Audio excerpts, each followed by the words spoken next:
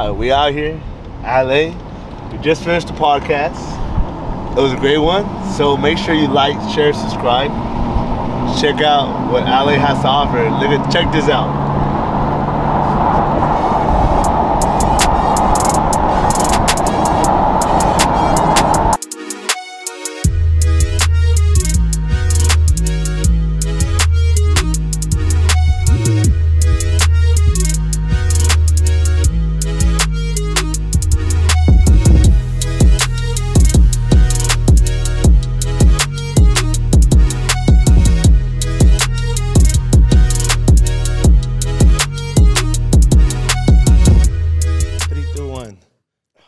Three, two, one. We got my dude on the hot seat out here, and we're doing this podcast in this episode because, man, it's been a journey.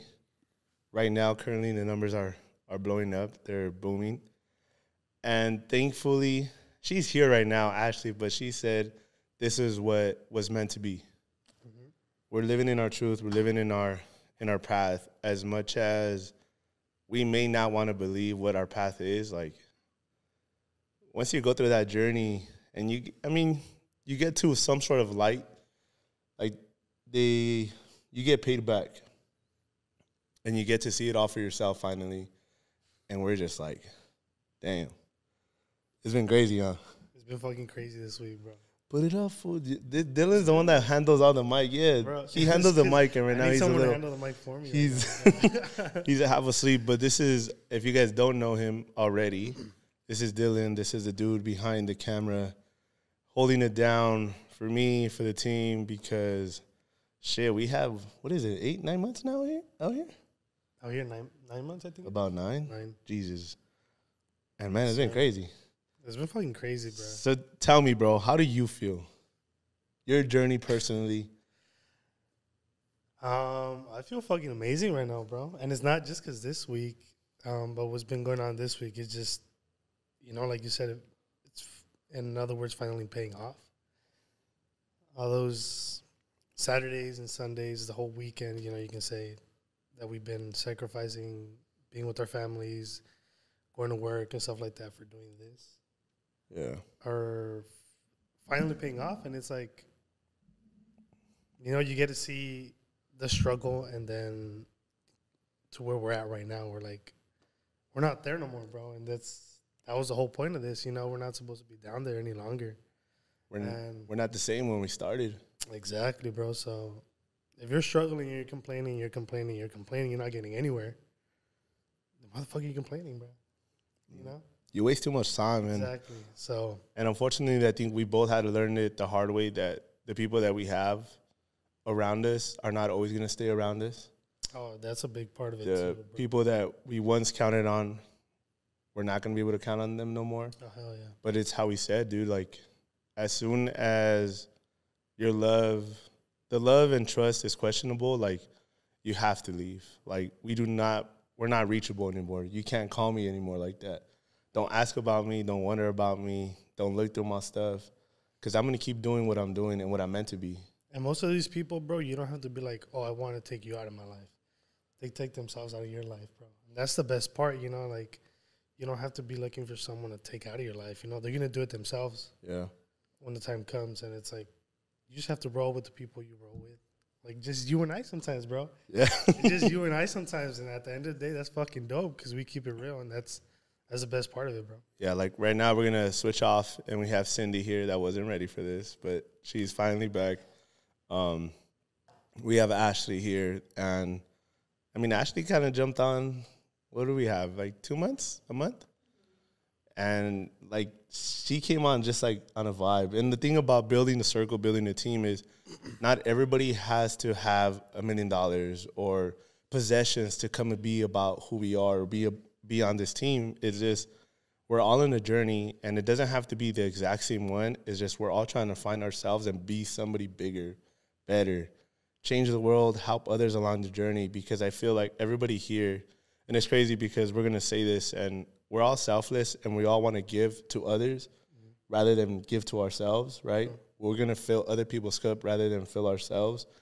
And when Sydney jumps on here, like, this is just a perfect example of us doing it without intentionally trying. It's just we see an opportunity to help somebody, get some light that they need. Bro, because I think our light is going to come no matter what. Like, I think the lights may be off in our life for a long time, and it may seem forever, but as soon as we get out of it and get to the light, we're just like, and I feel like you got to do it without expecting anything back. Like, most of us, I've seen you do it. She's just talking about it right now, and it's like most of the time when we do something nice for someone or we do something good out there, positive, we do it without wanting to receive anything back. That's you. Oh.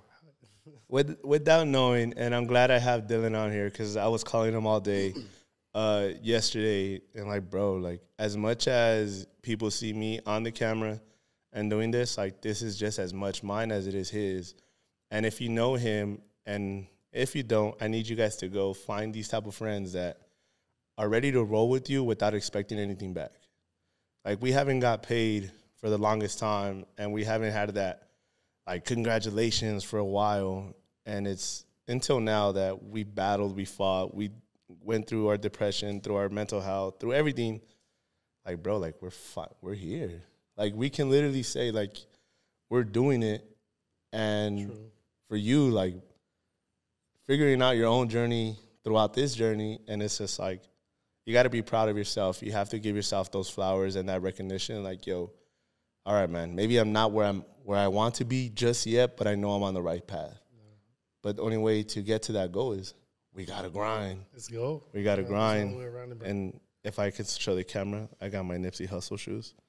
The marathon continues. It may be a little dirty, but my shoes got holes on the side. But the marathon continues. I mean, anything you want to tell anybody? Or anybody watching that's doubting themselves that maybe doesn't see the light just yet? I had a shitload of quotes and they all went blank. But, I think it would be, don't lie to yourself. Don't lie to yourself and make you feel comfortable. Don't lie to yourself to make you feel okay when you're not. And if you're not okay, you're not okay, bro. You're not always gonna be okay. Yeah. And I feel like sometimes you have to fall down to be able to see where you're going up to. Because some people fall down and have to get right back up and just go at it. Yeah. Without realizing why they fell down or why they're down there. So sometimes you have to fall down, really analyze why you're down there to be able to go right back up. So I think that's it, bro. That's the episode. Let's see. That's the yes, episode. sir. Let's go. Oh, you go first. Are you? Okay, my name is Ashley. What else do I say? That's it. I don't know. I just feel like I'm just Ashley. So what was the question again? How to get through a tough time? I feel like we're in speech class right now. I know. I'm like, what is the proper way to? Yeah. I don't know what to say. Okay, so I think like one thing that's for sure like helps me. I'm pretty sure helps other people, but it's just like a bad place to get to, or like a lot of people don't want to get there. Is just to be alone. Like I feel like you have to be alone in order for you to like appreciate just everything else in life, right? Like take in the sad moments or whatever, but just you have to do it alone. You have to go through the process, feel the sadness, feel the just whatever emotions you're currently going through. But you have to do it alone. I think a lot of people just rely on like friends and family to put that on them. And it's like, oh, I'm sad. Let me hit up my friends and just like desahogarme with them and like put that on them. And it's like, no, I mean, that's fine. I'm not saying don't do that. But it's like sometimes you just have to like soak in your own feelings and just sit there, cry it out, tough it out, take yourself out to dinner, have some coffee, do it yourself. And then before you know it, you're just going to like overcome that situation. And it's just not even going to be a thought because you've already processed it, yourself. Yeah. But that's just the way I think. I know a lot of people, they just don't like to be alone. And it's like a scary place, especially when it's like, when you just have like bad thoughts, like suicidal thoughts and stuff like that, it's hard to be alone and you don't want those friends to be alone, but it's also like push them to, to a certain extent to be like, all right, hit me up, but you also have to go through this, like do it to a certain point. And then when you hit a door, when you hit a wall or whatever, like let me know. Yeah. I agree. I feel like a lot of times when I'm in that state of mind, like I pretty much, I'm alone, and I like to be alone because I like to feel like I want to see, why am I feeling this way? I do a lot of like the journaling part, which is me reanalyzing, like, why am I doing this? Why am I feeling this way? What is it that I can change to get me out of the position I'm in? And not get there again. And not be there. Mm-hmm. Is this financially? Is this because I'm struggling financially? Or is this because I'm just not happy where I am or what I'm doing?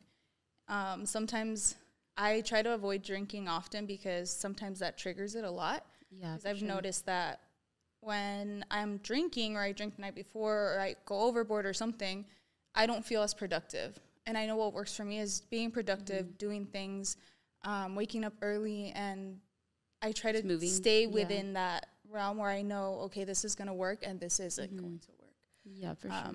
But for sure, being alone, a lot of people are scared. Yeah. A lot of people are terrified of being alone, sitting alone, being in your own thoughts, being vulnerable with your own self. Just in self, like crying, like even crying, like sometimes you'll sit there and cry and you're just like, I don't know why I feel like this, but you're just, it's I'll be driving to work and I'm just like bawling in tears for no reason. And I'm like, it doesn't even matter. Like I had to let it out. It's something built up from God knows when. And it just has to come out because if it doesn't come out this way, it's going to come out in a whole nother emotion that I would just rather not like get there. I also don't like to get angry.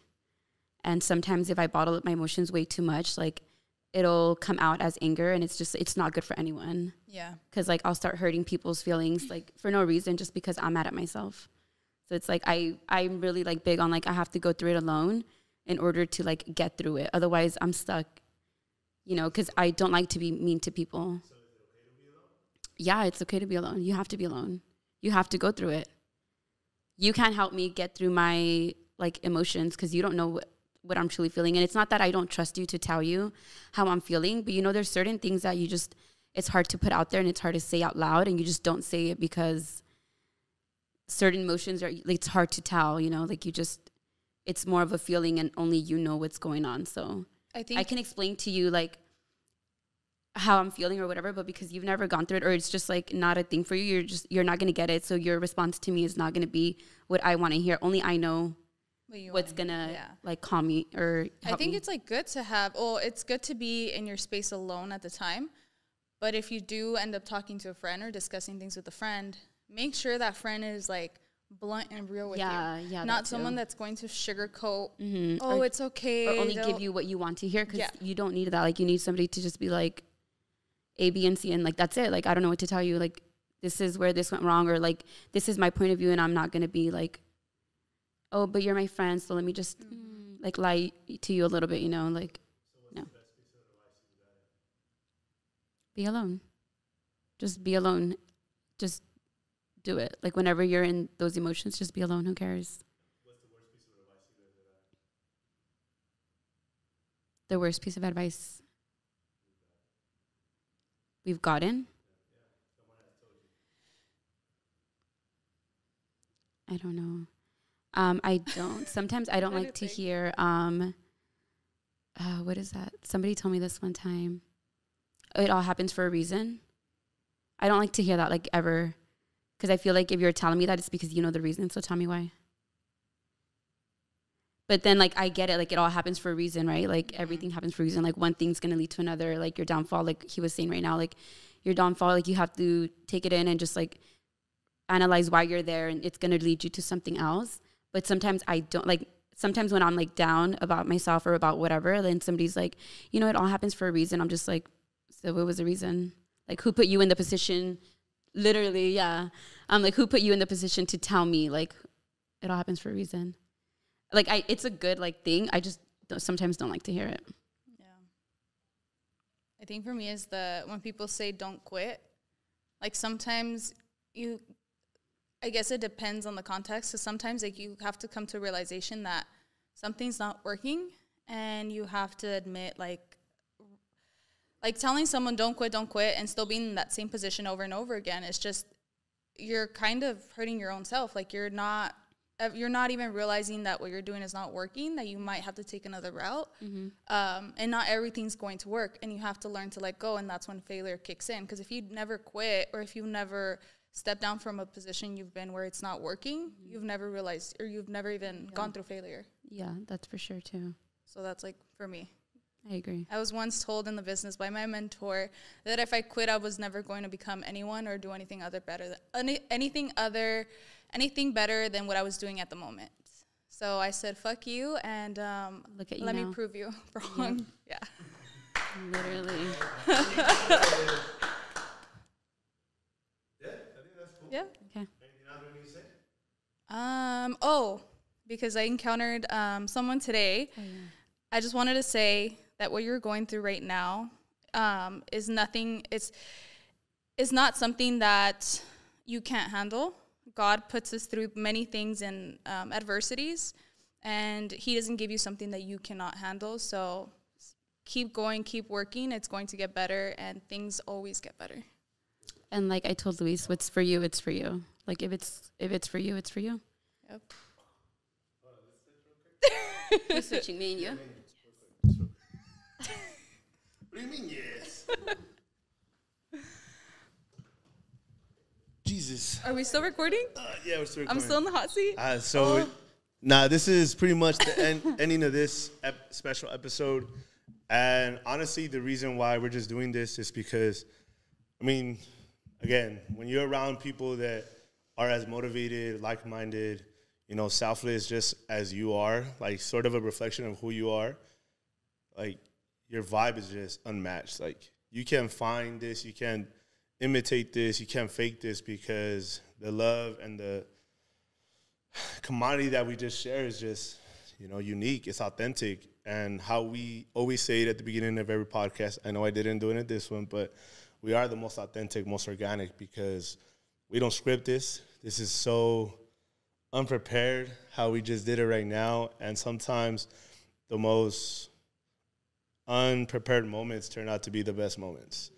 The people that sitting here, I'm sitting with Cindy, which if you guys remember Cindy, this is my road dog through COVID, through after. And again, this is people that I'm around that have helped me without even knowing and balanced me in a sense that, I mean, when we got to check in and talk about life, like our conversations can go on for an hours. And just because we got to do stuff, we cut it off. But again, keep subscribing, keep sharing, keep, changing people's life. And how Cindy just said, sometimes you doing an act of grace can go a long way and change somebody's life. You can be having a shit day that moment, and because you decided to be nice to that person, their outlook on life on that day just changed. And now they want to pass it forward, pay it forward to somebody else because of what you just did for them. So don't be mean. Don't act like a fool. Don't fake the funk. Don't be fake, and don't try to act like who you're not. Be you. Be real you. Be authentic. If people don't like it, it's okay. Someone will like it at one point, and shit, that's the podcast. Let's roll it.